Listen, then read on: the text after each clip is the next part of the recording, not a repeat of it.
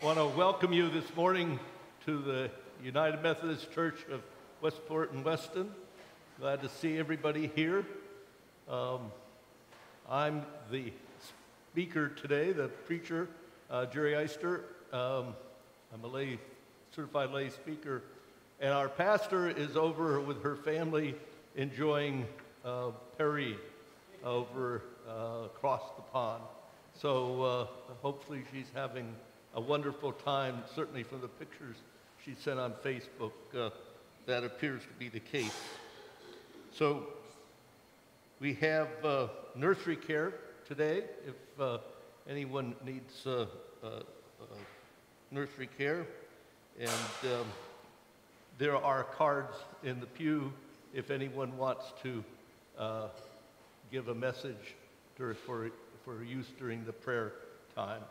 So Dennis also is helping me today with parts of the service, and yeah, there you go. People at home can hear me. Yep. So I'm encouraged today that we are continuing with the study of Acts. We're doing it in Bible study, we're doing it here, and we're doing it in Grace Connection. And the speaker that we're using on this video is a great speaker, and he has some very simple, pointed points to make about the concept that Acts basically was this revolution of Christianity and how it impacted the world, starting with 12 people going to multiple millions. At any rate, please come and join us. Thanks. Prelude.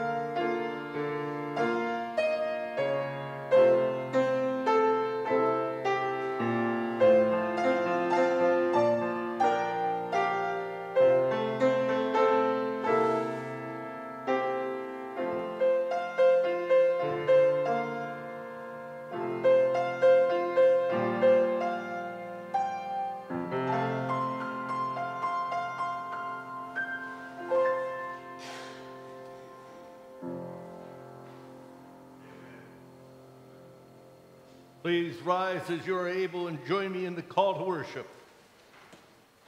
Heal me, hands of Jesus, and search out all my pain. Restore my hope Remove my fear and bring me peace again. Fill me, joy of Jesus, anxiety shall cease, and heavenly serenity be mine, for Jesus brings me peace. Let's sing, "Oh, for 1,000 tongues to sing." This hymn by Charles Wesley was written in honor of his conversion experience in 1738 and has been the first hymn in Methodist hymnals since the 1790s. Even though it's listed as hymn 57, it is the first. So please join.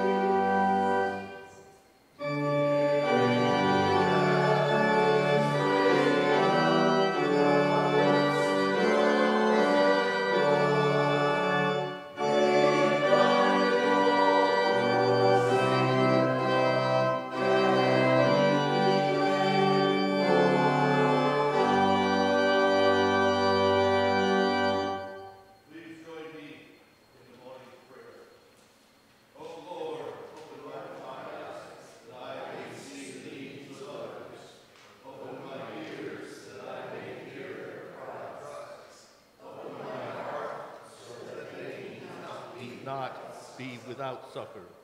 Let me not be afraid to defend the weak because of the strong, or afraid to defend the poor because of the anger of the rich.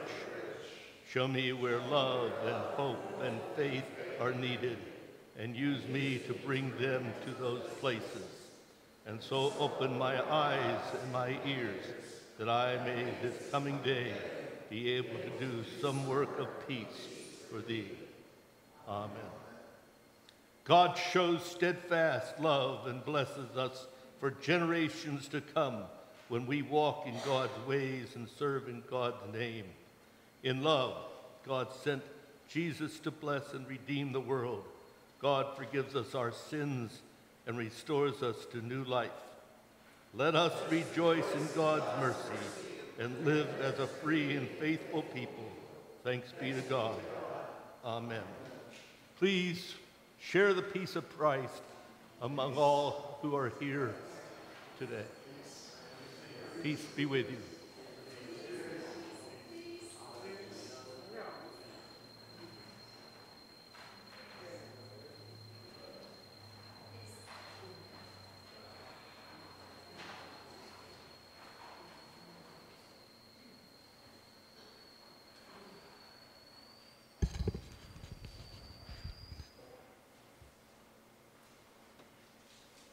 My study Bible comments, the Bible never ignores the emotions of the moment.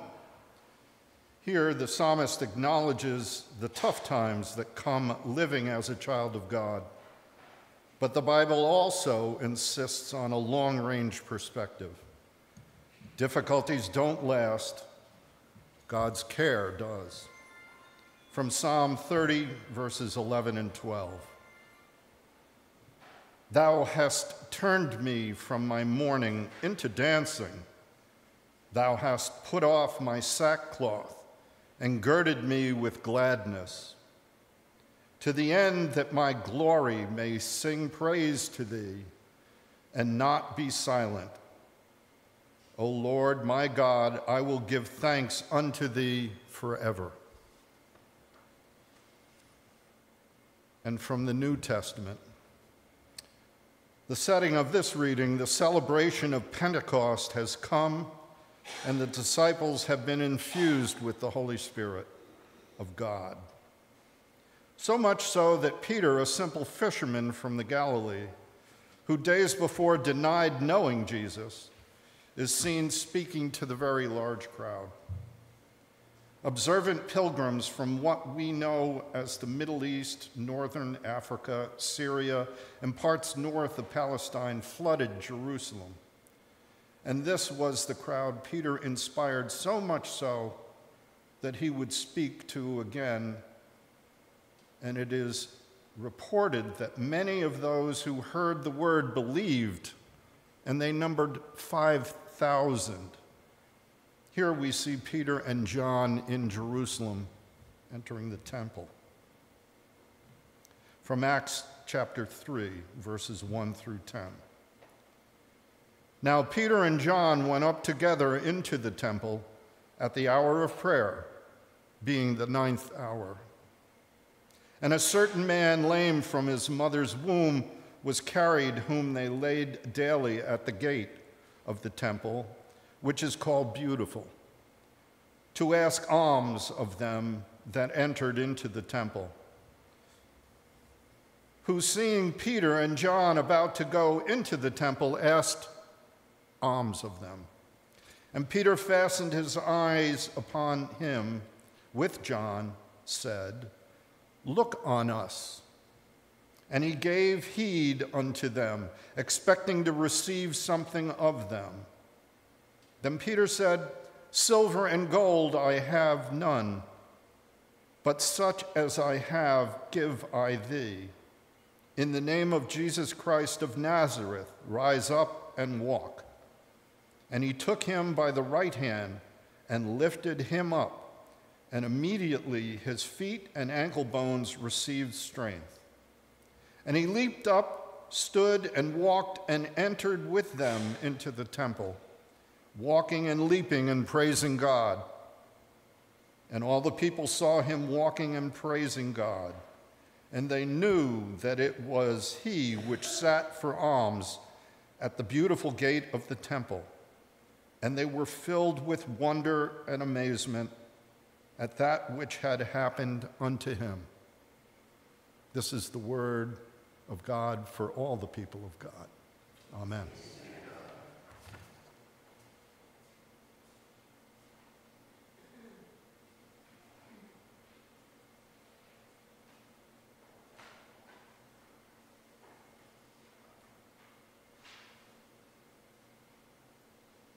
We've been through much the last few years. The COVID pandemic took a heavy toll on all of us, whether it was through sickness and loss of family or friends, or just the isolation, being told to stay home, don't go anywhere, the shutting down of activities, being scared to go to the grocery store, wearing masks and all. We've been through a lot. I was on a trip over to England with the bishop and other members of the individuals who are going to be ordained that year in 2020. Just as COVID took off. And we monitored what was happening back in the States, and then there was an announcement. They were going to shut down air flights from England to America. So we had to cut short our trip, scramble to get tickets on planes to fly back. And on that trip, I never made it past Oxford, basically seeing part of the Wesley story. We never made it to London. That trip was special for me because over the previous couple years, I had had a lot of physical difficulties. I had had a knee replaced and had some other things going on. And this was the first time that I felt strong enough to travel, to go somewhere. And then what happens is the world shuts down. So over the last number of years, I've had other difficulties that I've struggled with. My wife of 30 years this week has Alzheimer's. She's been in long-term care since 2019. She doesn't know who I am or anything what's going on. She's actually now in hospice, and basically she lives totally dependent on the nursing staff for everything in her life that she has. I had a hip replacement a year ago, and I still have, as you can probably tell, a little bit of balance problems, and I spend too much time at physical therapy with a physical therapist. It is just a struggle. But things are getting better. I'm getting healthier. Supportive times are ahead. And I truly believe what the psalmist wrote.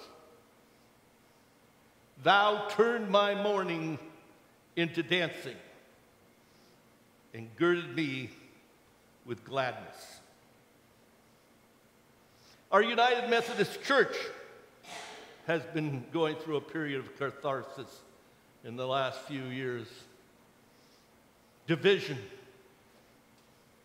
25% of the churches in the United Methodist Church in America have split away. Low attendance. We're not back to where we had before, particularly in terms of the younger part of the population.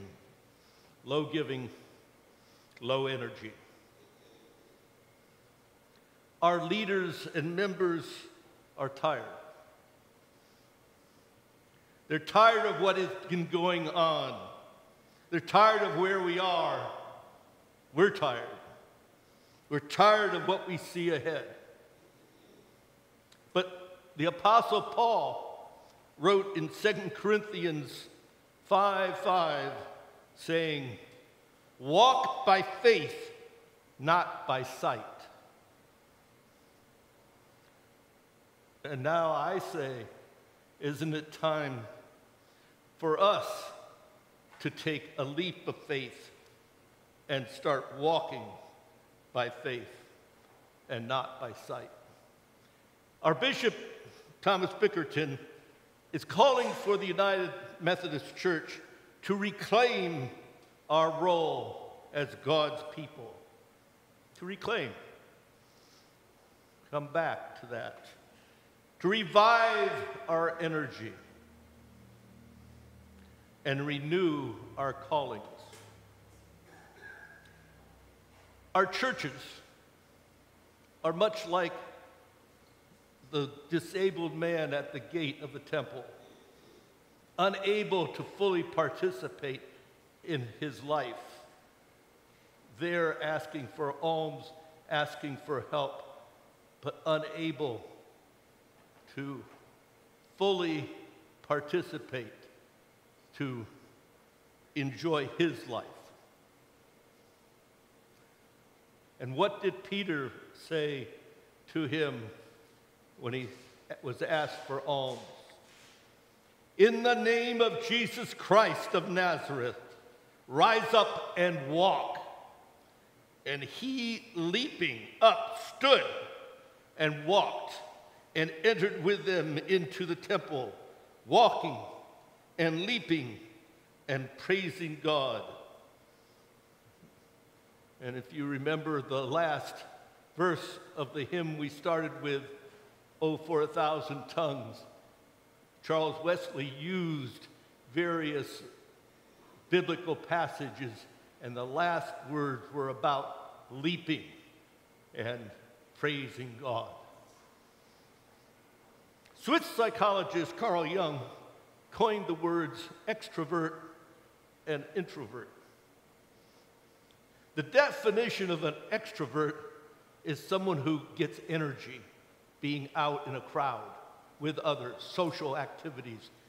That's how an extrovert gets energy and can keep going and going, because being with people is part of how they get energized. An introvert is someone whose the batteries run down when they're out in social occasions and need to go home or somewhere and just relax and be quiet and be away from people to restore and recharge. So I ask, how do we recharge? How do we get more energy? John Wesley lived a life of considerable activity and found energy through his belief in loving God and loving neighbor. Just a constant activity day after day, year after year. At his funeral, his friend John Whitehead eulogized him as follows. The industry of Mr. Wesley was almost incredible. From 4 o'clock in the morning till 8 or 9 at night, his time was employed in reading, writing, preaching, meeting with people, visiting the sick, and traveling. He usually traveled on horseback and would sometimes ride 30, 40, or 50 miles in a day and preach 2, 3, and sometimes 4 sermons. We consider the whole of his labors. If we consider the whole of his labors, and compare them to what a normal individual does, we may say he has lived life 2 or 3 times over. Where did that energy come from? What gave him the ability to go on and carry out that schedule? John Wesley's last words were, best of all is, God is with us. That sound familiar? There's a psalm, the 23rd Psalm, that has a line, yea, though I walk in the valley of shadow of death, I will fear no evil. For thou art with me. As usual, Wesley knew his Bible quite well and would often use quotations from the Bible. And on his deathbed, he was using, thou art with me. That was how he dealt with crisis. It was through his love of God and love of neighbor. He taught his followers that that was the ultimate activity, love. And it was that love that energized Wesley. And it is that love that is available to us to find energy, to find a new way. Overarching love generated energy for John Wesley. It powered him. Love of God, love of neighbor is what we need. Is it time? Is it time to reclaim for us in the church and all the churches in Methodism? Reclaim our role as God's people. Is it our time to revive our energy, our level of activity of what we need to do? Is it time to renew our calling, what God is asking of us, what we need to be doing? Is it time? Is it time to let our leap of faith be a leap of joy towards being all love? Amen. please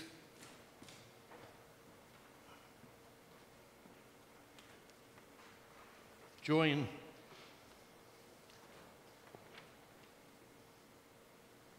in singing We Shall Overcome, verses 1, 2, and 5.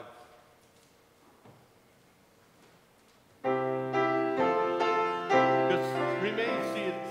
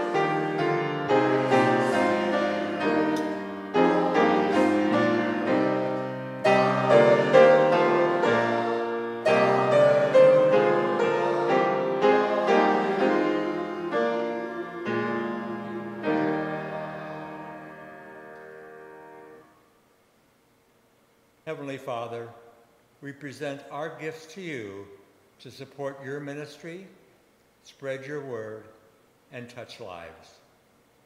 As we heard from Acts, we may not be able to cure a crippled man, but we can greet all whom we encounter with kindness and courtesy.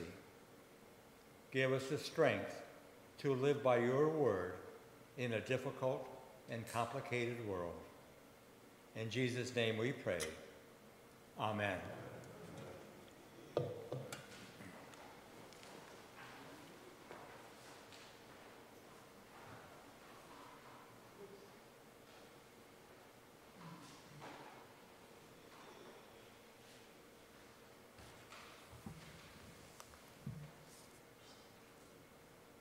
So as we come to a time of prayer together, I'm going to ask that Bob walks over to you with a microphone if you'd like to share something so that I can actually hear what you're saying up here and find a way to include it this morning. Are there those out there that would like to share?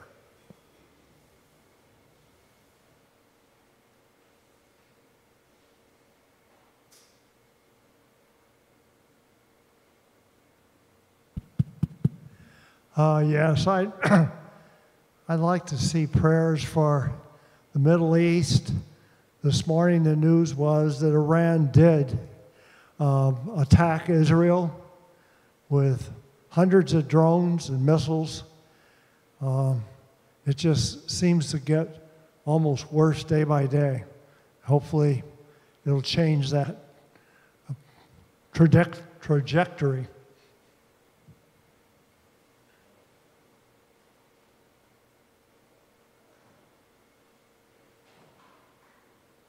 Are there others?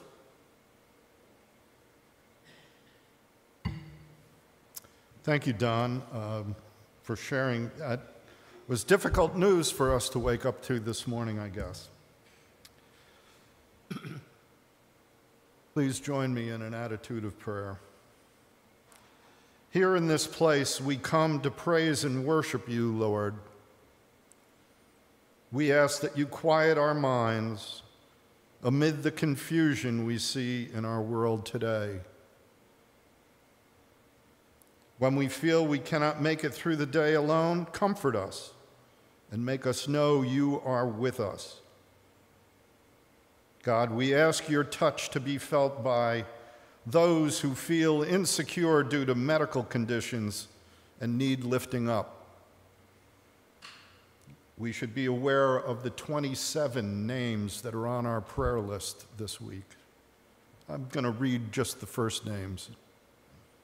Brad, Jerry, JC, Norma, Sarah, another Sarah, Vicky, Dwayne, Dana, Michael, Glenn, Mary, another Mary, Mark, another Mark, another Mark, Angie, Tony, Eileen, Catherine, Tom, Janet, Dawn, Scott, Allison, Melda, Reverend Chung's wife, Mei Young, and Reverend Karen, who will be with us next week. For Joan, Eyster, and Phil Richards in hospice care. May we all feel safe, loved, and at home wherever we are, knowing you are with us always. God, we see your reflection when we take a moment to be present. We see you in the eyes of a child as there is joy, there is laughter, there is hope, there is trust. There is a chance to shape the future in the eyes of a child. For the lessons of life, there's no better teacher than for us to look into the eyes of a child. We are grateful for your blessings as a growing family, certainly for grandchildren, for the Brummett's granddaughter, for the Trinka's grandson, new to us this last week. God, our desire is a constant challenge in life. Help us to know the difference between what we want and what we need. Let us always be grateful for the blessings you provide. Guide us to offer and to share our blessings with those in need. As the scripture said, may we be confident that you are always there to take us by our hand and raise us up, that we may sing and dance with joy, praising you always. May your Holy Spirit fill us, that we may live a life of abundant love and of wonder. In the name of Jesus, we pray. Our Father, who art in heaven, hallowed be thy name. Thy kingdom come, thy will be done, on earth as it is in heaven. Give us this day our daily bread, and forgive us our trespasses, as we forgive those who trespass against us. And lead us not into temptation, but deliver us from evil. For thine is the kingdom, the power, and the glory forever. And please rise if you are able and join in singing the closing hymn.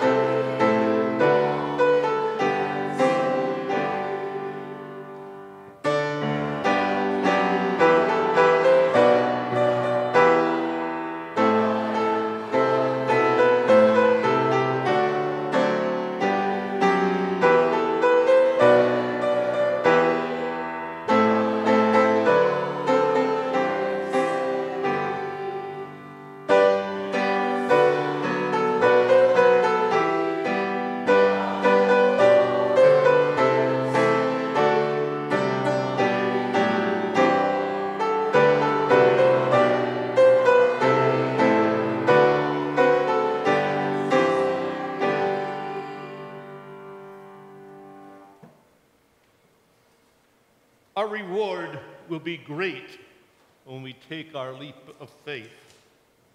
May it be a leap of joy towards being all love, by loving God and neighbor.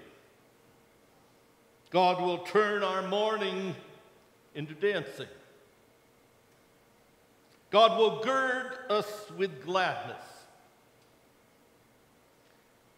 O Lord our God, may we sing your praise and give you thanks forever. Go in peace. Amen.